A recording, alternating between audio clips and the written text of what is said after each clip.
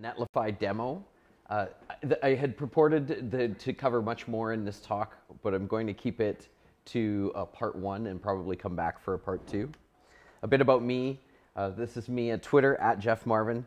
Currently I'm at Jobber, and I'm working on an open source React component library to swap out the existing design system. Also, we're hiring, so feel free to talk to me about that.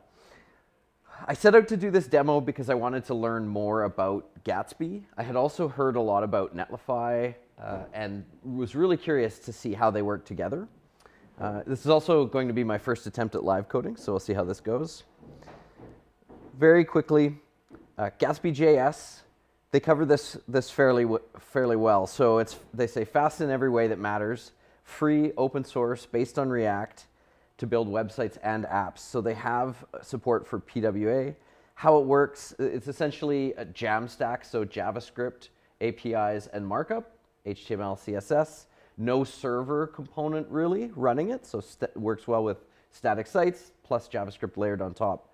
So you're looking at things like data sources being existing CMSs, Markdown, static documents, we'll look at that today, and data, APIs that are already on the web, JSON, etc. Then a build process, which is very automated. So they're building, powering that by GraphQL and pumping that into HTML, CSS, and React, and ultimately deploying. So we'll see what that looks like. I thought another really interesting aspect of their core philosophy is they really have this vision to create a system that lets developers or website builders work at a higher level than needing to do a lot of code, a lot of tooling, a lot of build systems, a lot of configuration. So they really have a fairly laid out vision about creating something that's a higher level building block, to have it work like a content mesh system, so to be able to bring together the disparate sources, and to make building websites fun. So take a lot of the drudgery out, also build a better web. So things like support through tooling and configuration for accessibility, for PWAs, etc. So all sorts of interesting technologies built right into the philosophy of the project. There are many cool things about Gatsby that I could tell you about, but I'm going to try to show you, and fairly quickly.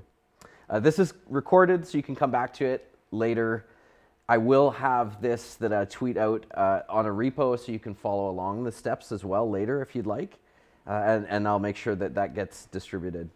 So I'm going to really start from almost step zero and walk you through everything that you would need to be essentially serving Markdown content on a static Gatsby site using Netlify. I'm assuming that you do have Node NPM installed, and then I'm on a Mac OS, so Xcode CLI tools are often also required. Starting from that point, what we want to do is install the Gatsby CLI tools.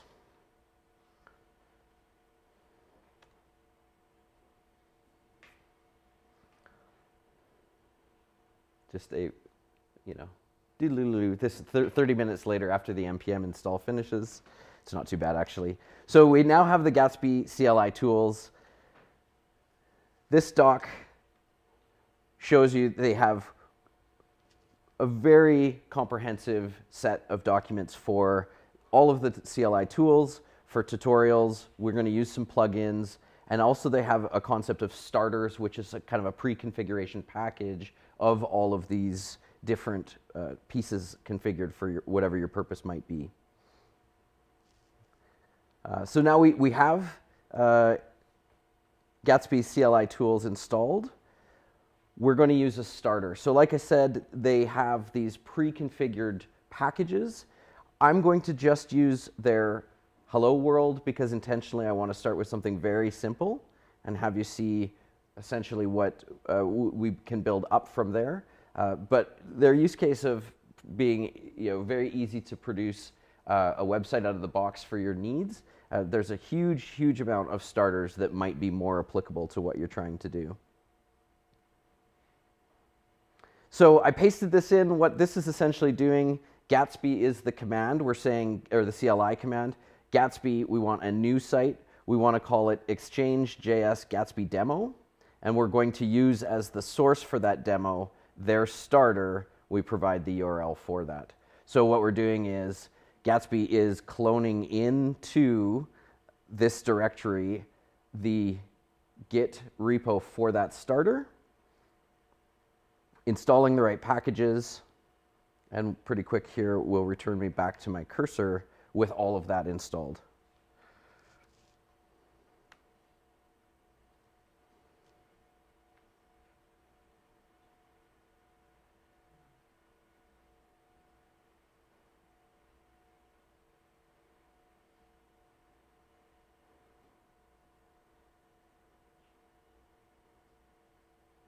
Okay. So we have our Exchange Gatsby demo folder.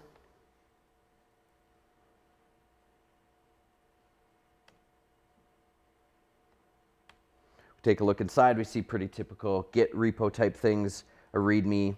We've got some files. We've got a node modules and a source folder. Now we again use the Gatsby command, and we say develop. What this will do is launch a server for us. They're doing hot reloading, so any changes we make are going to reload. And we'll run a web server here. It also does essentially a build. Actually, this isn't doing a build step, so it will dynamically be creating the assets to serve the file or the website. So we take a look. This is our server running, and this is the default. Okay, this will be interesting. This is what live coding gets you. When I pasted in the command, the actual URL for the starter didn't pull the one that I wanted, the hello world. So I think we grabbed a little more than we bargained for. Let's take a look. So this is their default starter. I think we can still work with this. And let's look at what the folder structure looks like.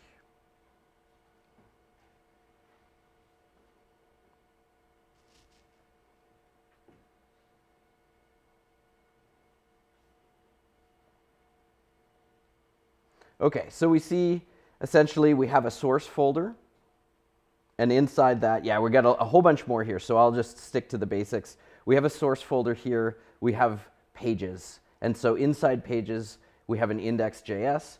In this case, we actually have a couple more. We have a 404, we have a page 2, we have other assets like the image that we see being served, and we have a whole ton of components being listed here as well. And then we've got a public folder, and we'll see when we go then to, let's just kill the server.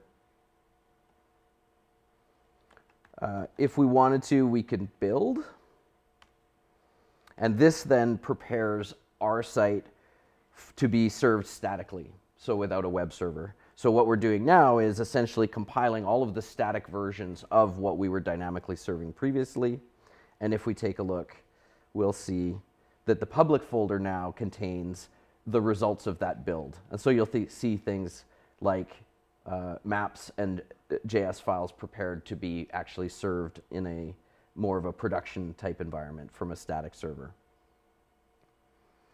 One of the things to mention here is that it is React, so essentially we're looking at just components. These are React components. So our index page is importing some things, React, link, layout, image. So these are other pieces that we're getting in from the starter, and then returning an index page component, and that's what's being rendered via React.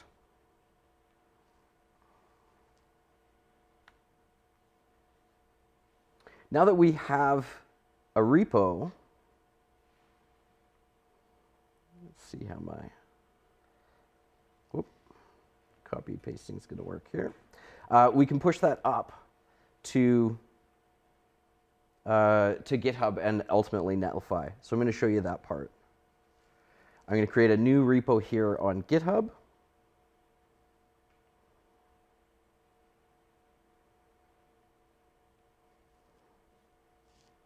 I'm going to add that as a remote in my folder here. Thank you.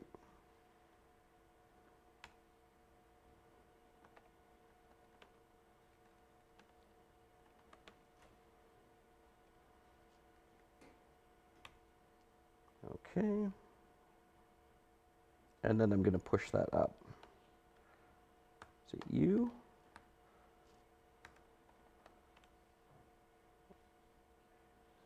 No, upstream. Whoop. This is the one I always get wrong and then just copy paste. There we go. Okay, so now we've got this on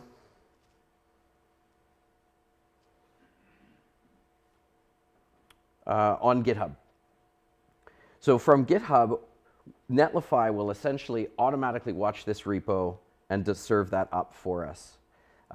So here we just say new site from Git. Netlify makes this fairly straightforward. There is an auth step there that you would have to do if you hadn't yet. I can search for Exchange. Oh, if your repo isn't here, then essentially in your permission-wise, you need to tell GitHub that that's okay.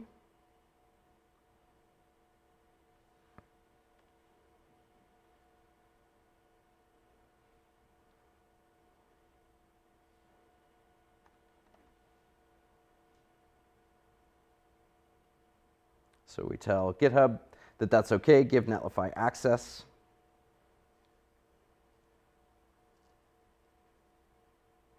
Netlify does have a lot of resources to actually work with a whole team of developers if you wanted to. And it's this easy now. We say deploy this site. So now Netlify is going to deploy. We can see the script here if we'd like. It's going to also automatically pick up the fact that it's a Gatsby site and do the build step, but you can also have more specific instructions about that if you'd like. We're going to give that, it takes about a minute to do. What I'm going to do here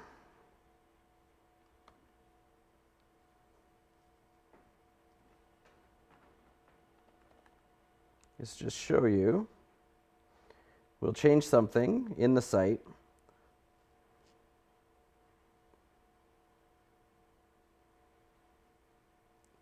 Netlify should be finishing here.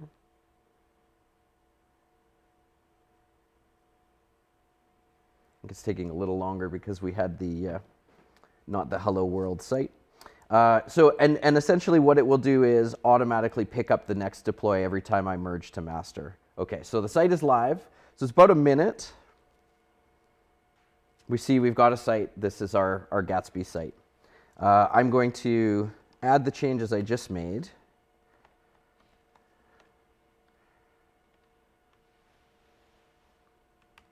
Hastily push that up.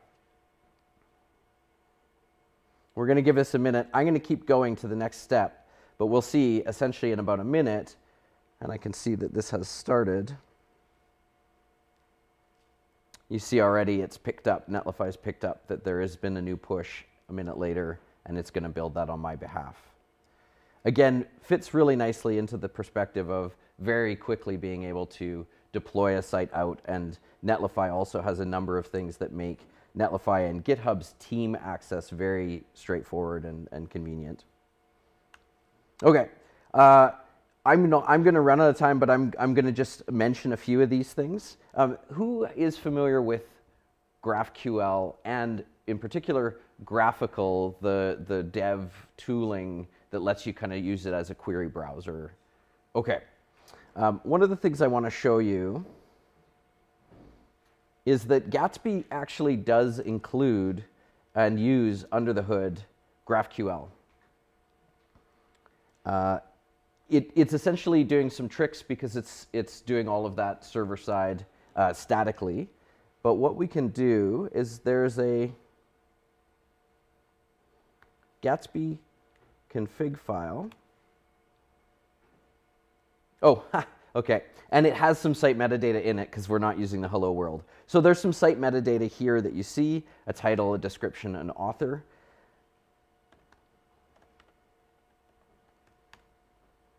When the server is running, there's also a version of GraphQL query tools running for you that you can access. So in the same way that we have localhost running the web server for the site, we have Graphical running. And this is a great tool for exploring and building GraphQL queries. So this is basically showing us, let's start with the docs. So essentially, GraphQL produces a schema of things that you can query about the collection of data that's being queried. And you have a query for a read and a mutation for a write. So here we're looking at all of the different fields that we can query. So you see there's stuff relating to images, files, site pages, etc. Site plugins, the site itself, directory. We get a whole ton of stuff. Gatsby's using this, but we can use all of this in our site as well. So these allow you to drill down and really understand how queries can be made, what kind of types can be queried. This is an interactive query tool. And so here we can look at, essentially, oh, this is Markdown, but let's look just at the metadata. So for our site,